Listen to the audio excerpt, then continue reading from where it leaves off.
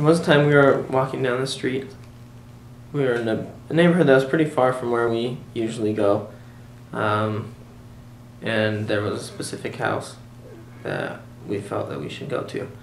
And we found a family there. We taught the family. And I think it was some relative was there. And the family wasn't interested, but the relative was.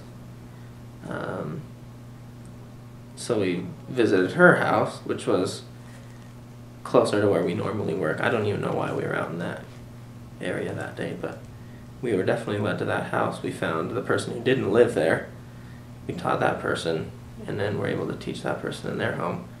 And after a few weeks, they weren't interested, but the across the street neighbor was interested, and that family eventually got baptized. So it's kind of interesting how the Lord led us to an area that we usually don't work in. We taught a family, or we taught a sister who didn't even live there, and then she didn't even end up getting baptized. It was her neighbor that got baptized.